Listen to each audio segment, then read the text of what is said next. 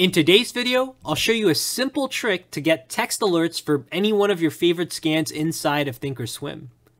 The goal here is to be able to automate these alerts to essentially do a lot of the heavy lifting for you. Say every Sunday you like to run a particular scan as part of your Sunday homework.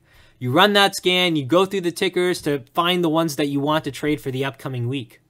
You can automate much of that process using the method I'll show you in today's video with these text alerts. Instead of going and running the scan every Sunday, you could get a text alert at, say, noon every Sunday with all of the stocks that have triggered off of your weekly scan, for example. Or maybe it's a daily scan and you want to run this every single day.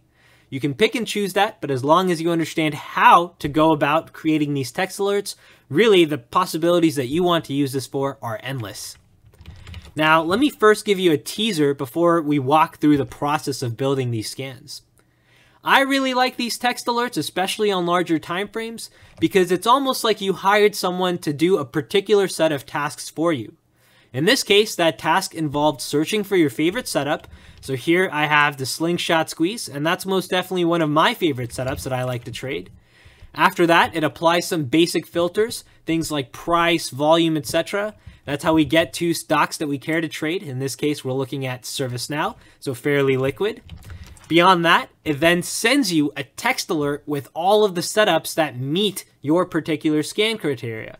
So in this case, searching for the bullish slingshot squeeze, you can see we have ServiceNow on that list of stocks. So it sends you this. You'll also notice that the times here are all the same times. This is a daily time frame scan that it's running. And 30 minutes before the market closes, this is Pacific time, so 12:30 p.m. Pacific, it sends you a scan with all of the stocks that are currently meeting that particular scan criteria. So that's really the beauty of this entire process. Once you learn how to do it, you can apply this to essentially automate the process of finding the best setups for you.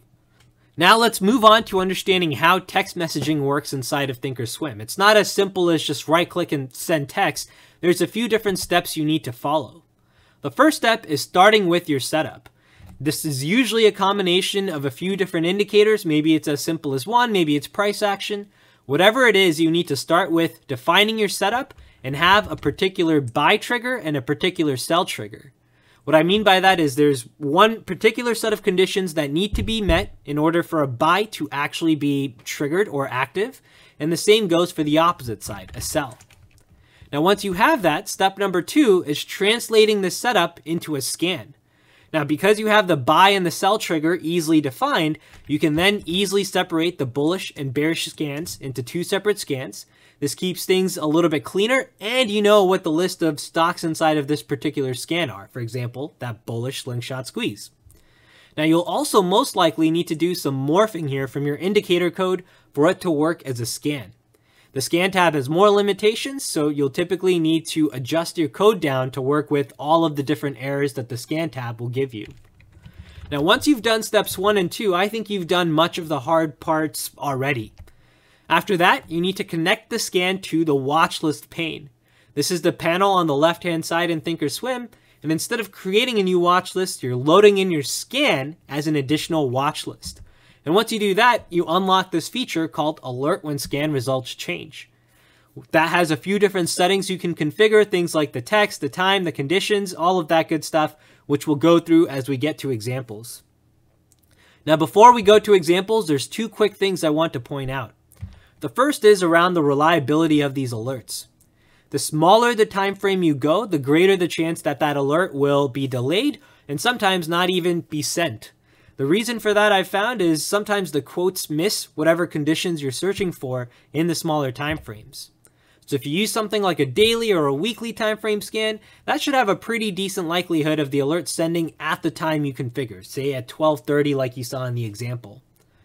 On the flip side, if you're using something like a 1 minute, a 3 minute, a 5 minute, things on the smaller side, then there's a pretty high chance that that quote will be delayed. Especially on a 1 minute, it's almost guaranteed that most of the alerts will be delayed for you.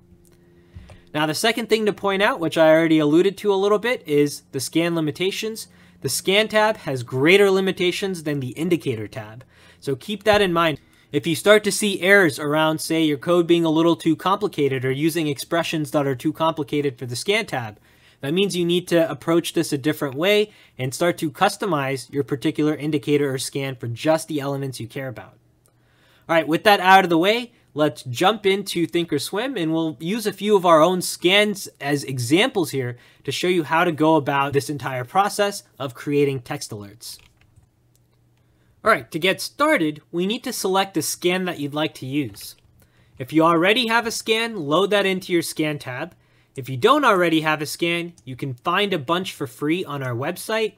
That's tosindicators.com/scans, and there scroll down and take your pick. For this example, I'll be using our latest tutorial, which is the stacked moving average scan, and this is a free scan that you can download to follow along. You can also find some other ones here, anchored VWAP scans, the simple breakout tool scans, unusual volume scans. There's a bunch you can pick and choose from. For all Volatility Box members, all of the ones that say Pro are included for free with your membership, along with all of the scans inside of our Squeeze course. That's tosindicators.com/squeeze-course, and there you'll find the Slingshot Squeeze and the Squeeze Signal scans, along with backtesters, a dashboard script, indicators, all that good stuff. So pick whichever one you'd like. Now we're going to use the stacked moving average scan for this example. So I'll click on this particular tutorial, and then I'll click this big green button to download the actual scans. Save this onto your computer. This is a simple text file which contains 2 shared links. Now I'll use the bullish scan for our example, so I'll copy the shared link, and inside of ThinkOrSwim, in the top left, select Setup, and there select Open Shared Item. I don't think you can see the setup hiding in here, but it's to the right of chat rooms. Now once you click Open Shared Item, you paste in that URL that we just copied right here, the tos.mx link. Then you'll click Preview, which will load in this scan, and I can click Import so the scan is imported into my ThinkOrSwim platform. Now with the scan in here, we can start to add in some of our other basic filters that we were looking to add. As of right now, all we have is the stacked moving average script, and it's scanning in all stocks. Let's start by changing the watch list to all optional. This will help reduce the size of our watch list down to something a little bit more manageable. Now the next filter that we can add is around the stock price, so I'll click Add Filter. There, select Stock, and we can give this a filter of, say, $10 minimum for the ask price. We can also add in a volume filter, so I'll click Add Filter. There we'll select Study, and inside of this study, we'll select Volume, Average Volume. The 50-day simple moving average is greater than 1 million. So with these 2 filters, plus our moving average script, which we just copy pasted in using the shared link, that gives us our scan that we'd like to use as a baseline. Now if I click Scan, this should hopefully give us a relatively small list of stocks that meet our criteria. And here we have 20 stocks that meet the list. That's good enough for me, so I'll click Save Scan Query, and here we can say Bullish Stacked Moving Average Scan is the name of this, TOS Indicators. I'll save, and now I can close this scan, and we can load that scan as a watch list inside of our platform. To do that, open up this left-hand panel. If you don't already have a watch list loaded on, click the plus icon right down here, and in that drop-down, select Watch List.